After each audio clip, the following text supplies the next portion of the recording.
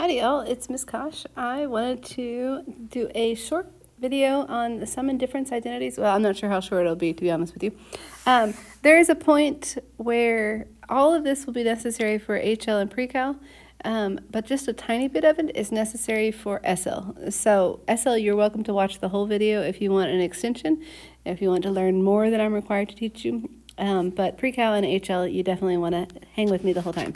Okay, so the first thing that I have here is this statement, sometimes, always, are never true.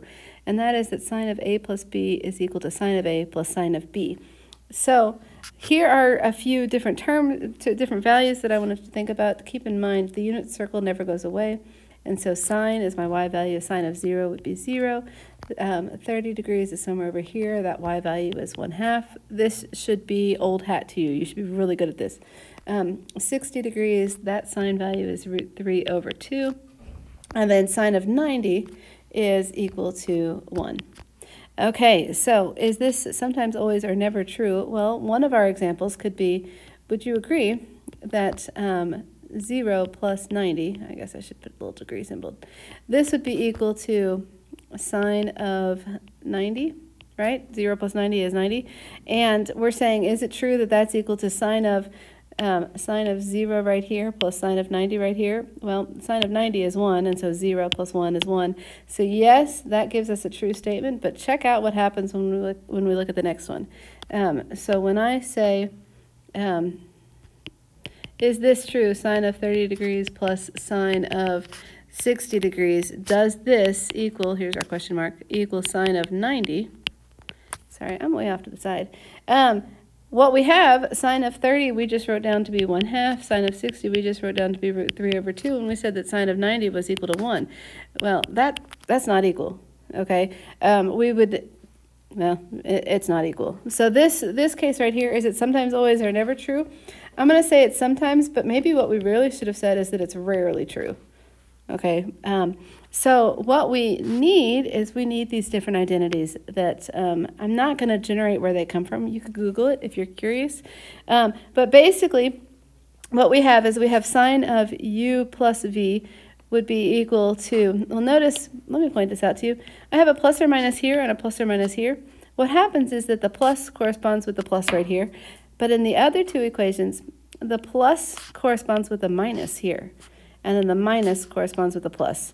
So this is a minus plus. I'm not sure if you've seen that before, but this allows us to write, instead of it allows us to write 6 identities in the space of 3. Okay, so we can kind of condense all of these down. So so these are the different sum and difference identities. You don't have to have these memorized for anybody, but the more you practice and the more that you write them down as you go, the more you will have them memorized. So what I think of is the sine of u plus v is equal to sine, cosine, cosine, sine is how I remember that. And then I do u, v, and then it's the same SIGN. Okay, so it's the same operation here. And then cosine, what I remember is it's cosine, cosine, sine, sine with the opposite SIGN. So if it had been a plus, it's now a minus. And then tangent, it's tangent of u.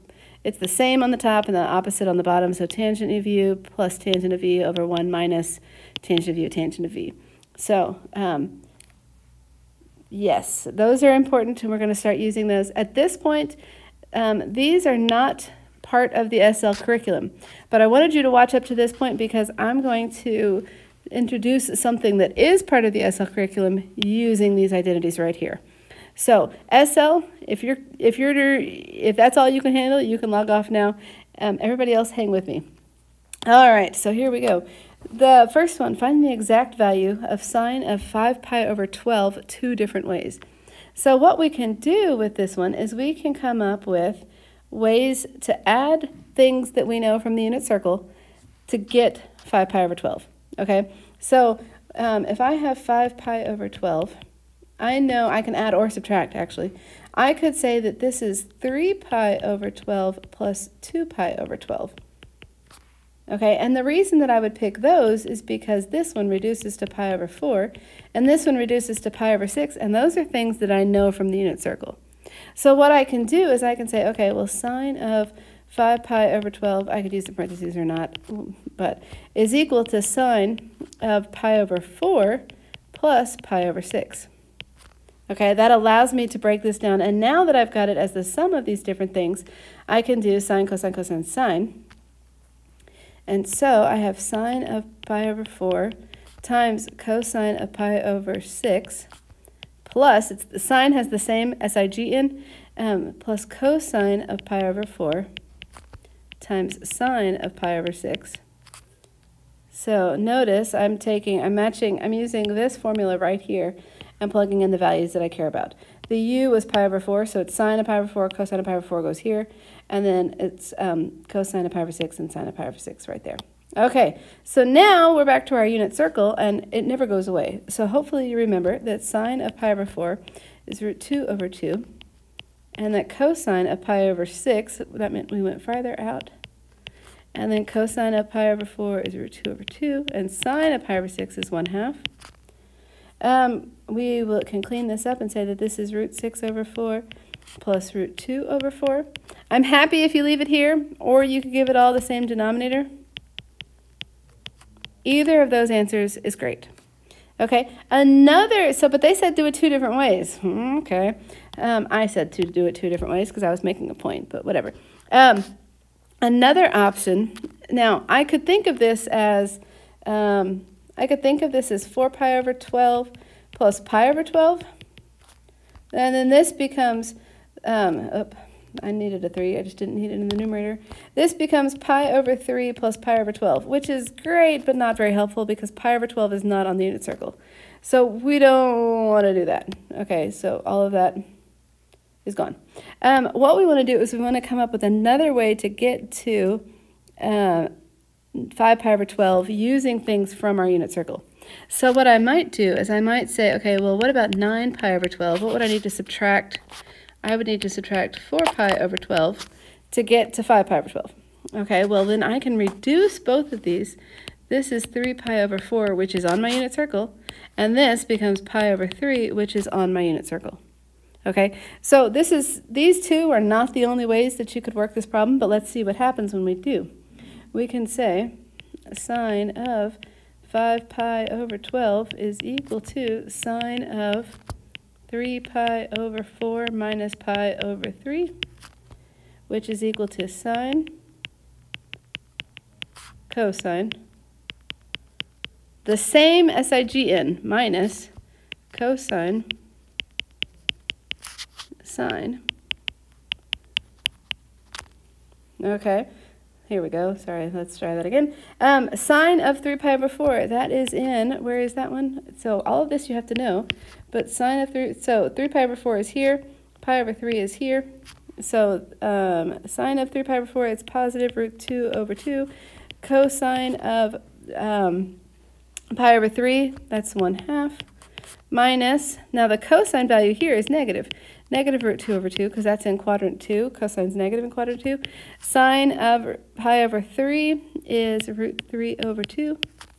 And notice we get root 2 over 4 plus, because there's a negative times a negative, root 6 over 4. And hopefully we get the exact same thing that we got just a second ago. Okay, so far so good. Let's move on. I went to writing green.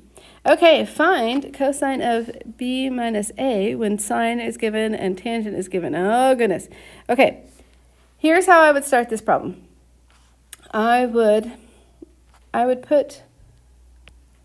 draw a, and notice a is going to go from pi over 2. It's somewhere between pi over 2 and pi. So that means that angle A is in the second quadrant. They might also say, I've seen problems, especially in IB, where they say angle A is obtuse. Okay, see how if angle A goes from here to here, that is an obtuse angle. If they had said that it's acute, notice an acute angle would have to be in quadrant 1. Now, they don't have a name for quadrants 3 and quadrant 4, but I have definitely seen that where instead of giving this sort of notation, they'll say angle A is obtuse. Okay, so they're telling us sine of that is 8 over 17. That's sine is opposite over hypotenuse. Okay, so this was an 8, 15, 17 triangle, but notice that this is going in the negative direction. So now sometimes what I find helpful is to say, okay, sine of A was equal to, looking at my picture, Yeah, I already wrote that down, but anyway. Then this is negative 15 over 17, and it might be helpful for me to know that tangent of A is equal to, well, it's a negative 8/15. Put the negative at the top or the bottom. I'm always afraid I'm going to lose it if I put it at the bottom. Okay, then they said the tangent of B is equal to negative 3 over 4, and now we're in quadrant, well, 3 pi over 2 to 2 pi. We're now in quadrant 4. Okay, notice on these, I'm not really concerned if I'm drawing them to scale, but I want to make sure that I'm in the correct quadrant. So tangent is opposite or over adjacent, but notice the negative is going to be the 3. Oh, okay, because it's going down. That's negative. This is what I was reacting to a second ago. This is a 3, 4, 5 triangle. So 3, 4, always keep the hypotenuse positive and everything will work out beautifully. And this, okay, so here's sine of B would be equal to negative 3/5. Cosine of B would be equal to a positive 4/5. And tangent of B, I'm writing it down a second time, one so that I have it in the same, like I have all of this together and all of this together as I need it. It's a little redundant, my bad. But also to make sure that it really, like I'm checking my work here. This is negative 3 over 4, and sure enough, tangent of B is negative 3 over 4. Okay, that lets me know that I'm on the right path. So now I have all of that, and I haven't even addressed the problem at hand. So they're telling me to find a cosine of B minus A. Well, this is cosine, cosine, and then the opposite SIGN plus sine, sine. Okay, so now we can say cosine of B, well, we wrote that down. That came from over here, cosine of B. So we're going to get numbers in all of these places. Okay, and all of the numbers that we care about came from here. Okay, the biggest mistake that I see is that somebody would then write down, they would say cosine of 4/5. No, you've already taken the cosine of B and it is equal to 4/5. So don't do that because that would be wrong. Delete, it's gone. Okay, so my bad. Cosine of B is equal to 4/5. Cosine of A is equal to negative 15 over 17. Okay, I have fun numbers to work with. Okay, whatever. Sine of B is negative 3/5. And sine of A is 8 over 17. On these type of problems, we often don't want to get a common, or like reduce things because we'll need a common denominator. There's nothing to reduce here anyway. What is this? Negative 60 over, what is that, 85? How's my, okay, 50 times plus 35 more is, yes, 85, my bad. Minus 24 over also 85. So this final thing becomes a negative 84 over 85, and that's the cosine value. I didn't need tangent here, but if they had asked me to find tangent, then I would have. Okay, so then we could do, I tried to minimize this and give you as few example problems as I could, just to kind of streamline the video that keeps going. Okay, next one, we have find tangent of that. Okay, so they're asking us to find tangent, and they've told us that the sine value, so we're going to draw it just like we did on the previous example. We're now in quadrant 3, and so they said sine, which is opposite over hypotenuse. Okay, I did this one intentionally where it's not something on the unit circle. Okay, so I did that on purpose. Negative 6 squared plus b squared is equal to 7 squared. So 36, b squared is going to be equal to 49 minus 36. What is that, 13? And so b is equal to root 13. But technically, we want the negative because we have gone in the negative direction. Okay, so looking at this, we had, this is x. So sine of x was equal to, yeah, we already wrote this down. That's my birthday, 6/17. I don't know where I wrote this. Okay, probably that's why. Cosine of x is equal to negative root 13 over 7. And tangent of x is equal to, now it's going to be positive, 6 over root 13. And I would say don't rationalize these. There's not much gain to be gained by rationalizing them. Okay, so tangent, this is a gross problem, of x plus 3 pi over 4 is equal to tangent of x plus tangent of 3 pi over 4 all over 1 minus tangent of x times tangent of 3 pi over 4. Okay, so the good news is that I picked 3 pi over 4 nicely. That's right here, and that has a tangent value. The slope of that is -1. So that's nice. Hang on, I'm gonna come down here. So I have this 6 over root 13 minus 1 divided by 1 minus 6 over root 13 times a -1. Ugh. Okay. So what I'm going to do at this point, I don't want fractions in a fraction. So let's multiply everything by root 13 over root 13. And this gives me 6 minus root 13 over root 13 plus 6. Okay, maybe we should rationalize the denominator. I don't know that I care a whole lot. Your calculator would rationalize the denominator and keep going. But give me a decimal approximation for that if you need to. Anyway, I don't think it's worth my time to rationalize the denominator. Last example, here we go. On this one, they're saying condense this. I see sine, sine, cosine, cosine, but it's the minus is here. Notice that this is a negative cosine. I can reorder this.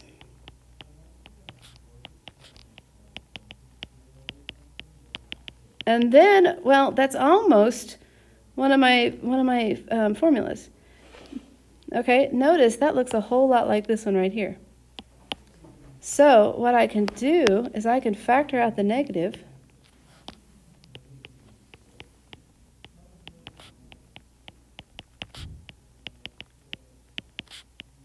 And now this is the angle sum for cosine.